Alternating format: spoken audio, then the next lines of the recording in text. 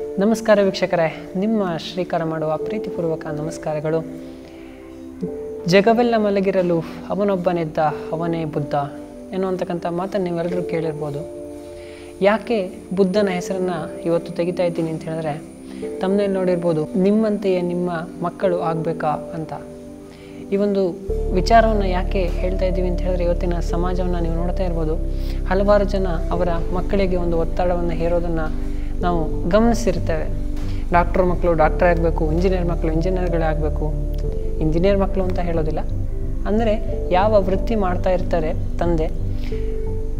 ತಂದೆಗೆ ಒಂದು ಅಪೇಕ್ಷೆ ಇರುತ್ತೆ, ತನ್ನ ಮಗನು ಅದೇ ವೃತ್ತಿಯ ಮಾಡ್ತಾ ಇರಬೇಕು ಅಂತ ಹೇಳಿ. ಸೊ ಅದೇ ಒಂದು ರೀಸನ್ನಿಂದ ತಮ್ಮ ಮಕ್ಕಳಿಗೆ ಒತ್ತಡವನ್ನು ಹೇರಿರುವಂತಕ್ಕಂತಹ ಕೆಲವು ಸಂದರ್ಭಗಳನ್ನು ನಾವು ಈ ಒಂದು ಸಮಾಜದಲ್ಲಿ ಕಾಣ್ತಾ ಇರ್ತೇವೆ. ಇದೇ ಒಂದು ವಿಷಯದ ಕುರಿತಂತೆ ಇವತ್ತು ಒಂದು ಭಗವಾನ್ ಬುದ್ಧರ ಒಂದು ಜೀವನದ ಒಂದು ಸಣ್ಣ ಕಥೆಯೊಂದಿಗೆ ನಾನು ನಿಮ್ಮೊಂದಿಗೆ ಬಂದಿದ್ದೇನೆ.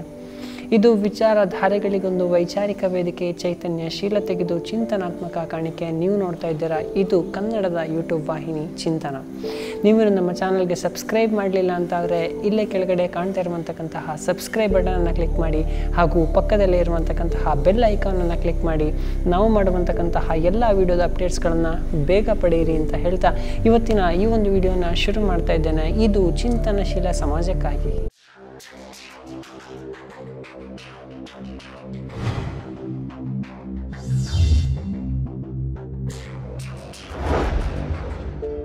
ನಿಮಗೆಲ್ಲರೂ ಭಗವಾನ್ ಬುದ್ಧರ ಕಥೆ ಗೊತ್ತೇ ಇರುತ್ತೆ. ಸಣ್ಣಲಿಂದಲೂ ಸಹಿತ ಹುಟ್ಟು ಶ್ರೀಮಂತ ಮಹಾರಾಜರ ಮಗನಾಗಿ ಭಗವಾನ್ ಬುದ್ಧರು ಇರ್ತಾರೆ. ಹೀಗೆ ಒಂದು ದಿನ ತನ್ನ ರಾಜ್ಯಗಳನ್ನು ಸುತ್ತಾಡಿ ಬರಬೇಕು ಅಂತ ಹೋದಾಗ ಅಲ್ಲಿರುವಂತಕ್ಕಂತಹ ಯಾವುದೋ ಒಂದು ಸಣ್ಣ ಎರಡು ಪರಿಸ್ಥಿತಿಯನ್ನು ನೋಡಿ ಲೋಕ ಪರ್ಯಟನೆ ಮಾಡಬೇಕು ಅಂತ ಹೇಳಿ ಒಂದು ದಿನ ರಾತ್ರೋರಾತ್ರಿ ತನ್ನ ಇಡೀ ರಾಜ್ಯವನ್ನೇ ತ್ಯಜಿಸಿ, ತನ್ನ ಸಕಲ ಐಶ್ವರ್ಯಾದಿಗಳನ್ನು ತ್ಯಜಿಸಿ ಭಗವಾನ್ ಬುದ್ಧರು ಹೊರಡ್ತಾರೆ. ಮುಂದೊಂದು ದಿನ ಜ್ಞಾನೋದಯ, ಬೋಧಿ ವೃಕ್ಷದ ಕೆಳಗೆ ಅವರಿಗೆ ಜ್ಞಾನೋದಯ ಆಗಿ ಭಗವಾನ್ ಬುದ್ಧರು ಅವರಾಗ್ತಾರೆ. ಇಷ್ಟು ಆದ ನಂತರ ಭಗವಾನ್ ಬುದ್ಧರು ಏನು ಮಾಡ್ತಾರೆ ಅಂತ ಹೇಳಿದ್ರೆ, ಪ್ರಪಂಚ ಪರ್ಯಟನೆ ಮಾಡ್ತಾರೆ, ಧರ್ಮ ಪ್ರಚಾರವನ್ನು ಕೈಗೊಳ್ತಾರೆ. ಹೀಗೆ ಲೋಕದಾದ್ಯಂತ ಧರ್ಮ ಪ್ರಚಾರವನ್ನು ಕೈಗೊಳ್ತಿರುವಂತಕ್ಕಂತಹ ಸಂದರ್ಭದಲ್ಲಿ ಒಂದು ದಿನ ತಾವೇ ಹುಟ್ಟಿದಂತಕ್ಕಂತಹ ನಾಡು ತಮ್ಮ ರಾಜ್ಯಕ್ಕೆ ಭೇಟಿ ನೀಡೋಕೆ ಯೋಚನೆಯನ್ನು ಮಾಡ್ತಾರೆ. ತಮ್ಮ ರಾಜ್ಯಕ್ಕೆ ಭೇಟಿಯನ್ನು ನೀಡ್ತಾರೆ ಅನ್ನುವಂತಕ್ಕಂಥ ವಿಷಯ ಆ ಬುದ್ಧನ ತಂದೆಗೆ ಗೊತ್ತಾಗುತ್ತೆ. ಮಹಾರಾಜರಿಗೆ ತುಂಬ ವಯಸ್ಸಾದರೂ ಸಹಿತ ಅವರೇ ರಾಜ್ಯವನ್ನು ಆಳ್ತಾ ಇರ್ತಾರೆ. ಹೀಗಿರುವಾಗ ಎಲ್ಲೋ ಒಂದು ಆಸೆ ಇರುತ್ತೆ ಆ ಮಹಾರಾಜರಿಗೆ, ಏನು ಅಂತ ಹೇಳಿದ್ರೆ, ಇಷ್ಟು ಮಗ ಅದೆಷ್ಟೇ ಬದಲಾದರೂ ಸಹಿತ ಈ ತಂದೆಯ ಪ್ರೀತಿಗೆ ಕರಗಿ ಎಲ್ಲ ಈ ಒಂದು ರಾಜ್ಯವನ್ನು ನಡೆಸ್ಕೊಳ್ಳೋಕ್ಕೆ, ರಾಜ್ಯಭಾರವನ್ನು ಮಾಡೋದಕ್ಕೆ ಹಿಂತಿರುಗಬಹುದೇನೋ ಅನ್ನುವಂತಕ್ಕಂತಹ ಒಂದು ಸಣ್ಣ ಆಸೆ ಅವರಿಗಿರುತ್ತೆ. ಏನು ಬುದ್ಧನ ಒಂದು ಕಲ್ಪನೆಗಳಿತ್ತು, ಆಸೆಯೇ ದುಃಖಕ್ಕೆ ಮೂಲ, ಇದ್ಯಾವುದೂ ಸಹಿತ ಆ ತಂದೆ ಮಹಾರಾಜರಿಗೆ ಅರ್ಥ ಆಗಿರೋದಿಲ್ಲ. ಹೀಗಿರುವಂತಕ್ಕಂತಹ ಸಂದರ್ಭದಲ್ಲಿ ಆ ರಾಜ್ಯಕ್ಕೆ ಭಗವಾನ್ ಬುದ್ಧರು ಭೇಟಿ ಕೊಡ್ತಾರೆ. ತನ್ನ ಮಗ ಬರ್ತಾ ಇದ್ದಾನೆ ಅನ್ನುವಂತಕ್ಕಂತಹ ಖುಷಿಯಲ್ಲಿ ಆ ಮಹಾರಾಜರು ಸಹಿತ ರಾಜ್ಯದ ಹೊರಗಡೆನೆ ನಿಂತು ಆ ಭಗವಾನ್ ಬುದ್ಧರಿಗೆ ಸ್ವಾಗತ ಮಾಡೋದಕ್ಕೆ ಅಂತ ನಿಲ್ತಾರೆ. ರಾಜನ ಮಗನಾಗಿ ಸಾರೋಟಿನ ಕೆಳಗೆ ರಾಜ್ಯ ಗಾಂಭೀರ್ಯದಿಂದ ನಡೆದುಕೊಂಡು ಬರಬೇಕಾಗಿದ್ದಂತಕ್ಕಂತಹ ಮಗ ಕಾಲಿನಲ್ಲಿ ಯಾವುದೇ ಚಪ್ಪಲಿ ಇಲ್ಲದೆ ಯಾವುದೋ ಕಷಾಯದ ಒಂದು ವಸ್ತ್ರಗಳನ್ನು ಧರಿಸಿ ಬರ್ತಾ ಇರುವಂತಕ್ಕಂಥದ್ದನ್ನು ನೋಡಿ ಮಹಾರಾಜರಿಗೆ ಸಿಟ್ಟು ನೆತ್ತಿಗೆ ಇರುತ್ತೆ. ಹಾಗೆಯೇ ದುಃಖವೂ ಸಹಿತ ಒಳಗಿನಿಂದ ಆಗ್ತಾ ಇರುತ್ತೆ. ಆದರೂ ಸಹಿತ ಏನು ಹೇಳೋ ಹಾಗೆ ಇರೋದಿಲ್ಲ. ಆ ಭಗವಾನ್ ಬುದ್ಧ ಅವರನ್ನು ಹತ್ತಿರ ಬಂದ ತಕ್ಷಣ ಅವನನ್ನು ತಬ್ಬಿಕೊಂಡು, ಮಗು, ನೀನು ಇಷ್ಟು ದಿನ ಮಾಡಿದಂತಕ್ಕಂಥ ಹುಚ್ಚಾಟಗಳನ್ನೆಲ್ಲ ನಾನು ಸಹಿಸ್ಕೊಂಡೆ.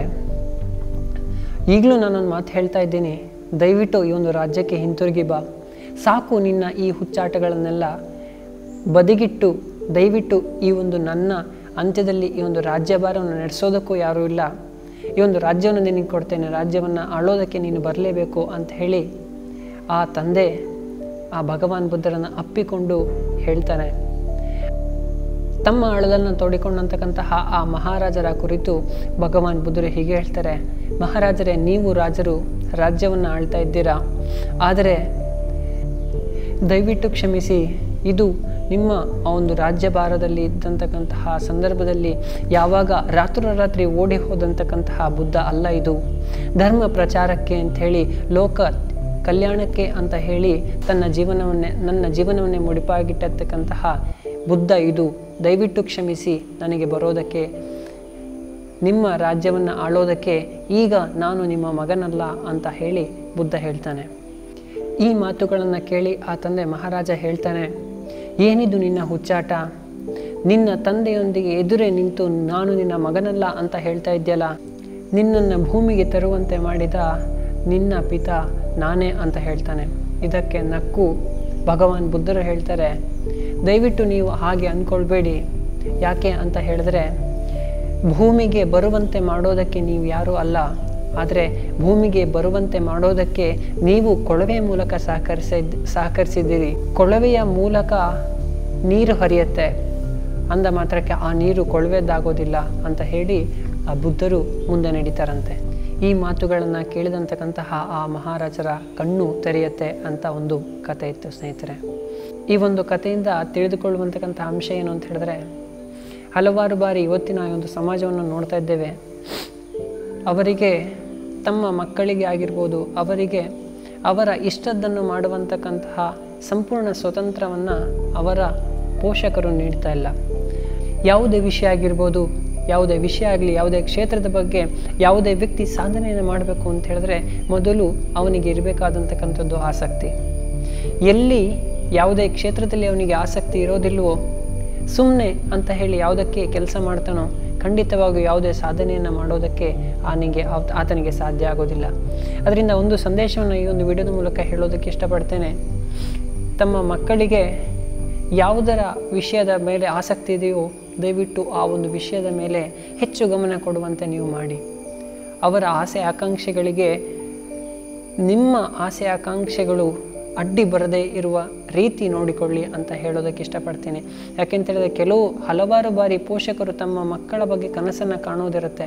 ಕನಸನ್ನು ಕಾಣುವಂತಕ್ಕಂಥದ್ದು ತಪ್ಪಲ್ಲ, ಆದರೆ ಈ ರೀತಿ ನಿಮ್ಮ ಆಸೆ ಆಕಾಂಕ್ಷೆಗಳನ್ನು ಅವರ ಮೇಲೆ ಹೇರೋದ್ರಿಂದ ಇನ್ನೊಬ್ಬ ಭಗವಾನೋ ಇನ್ನೊಬ್ಬ ಯಾವುದೋ ಒಬ್ಬ ಶ್ರೇಷ್ಠ ವ್ಯಕ್ತಿಯನ್ನು ನೀವು ಕೊಲ್ತಾ ಇದ್ದೀರಾ ಅನ್ನುವಂತಕ್ಕಂಥ ಸಂದೇಶವನ್ನು ಈ ಒಂದು ವಿಡಿಯೋದಲ್ಲಿ ಕೊಡ್ತಾ ಈ ಒಂದು ವಿಡಿಯೋನ ಮುಗಿಸ್ತಾ ಇದ್ದೇನೆ. ಈ ಒಂದು ವಿಡಿಯೋ ಇಷ್ಟ ಆಯಿತು ಅಂತ ಭಾವಿಸ್ತೀನಿ. ಇಷ್ಟ ಆಗಿದ್ರೆ ದಯವಿಟ್ಟು ಈ ಒಂದು ವಿಡಿಯೋನ ಲೈಕ್ ಮಾಡಿ, ಹಾಗೆ ನಿಮ್ಮ ಗೆಳೆಯರೊಂದಿಗೆ ಒಂದು ವಿಡಿಯೋನ ಶೇರ್ ಮಾಡಿ ಅಂತ ಹೇಳ್ತಾ, ನಿಮ್ಮ ಅನಿಸಿಕೆ ಅಭಿಪ್ರಾಯಗಳು ಅದೇನಿದ್ರು ಕಮೆಂಟ್ ಬಾಕ್ಸ್ನಲ್ಲಿ ಕಮೆಂಟ್ ಮಾಡಿ ಅಂತ ಕೇಳ್ಕೊಳ್ತಾ, ಮುಂದಿನ ವಾರ ಮುಂದಿನ ಒಂದು ಹೊಸ ಚಿಂತನೆಯೊಂದಿಗೆ ನಾನು ನಿಮ್ಮನ್ನು ಭೇಟಿ ಆಗ್ತೀನಿ. ಅಲ್ಲಿಯವರೆಗೂ ಈ ನಿಮ್ಮ ಶ್ರೀಕರ SB ಮಾಡುವ ಸೈನಿಂಗ್ ಆಫ್.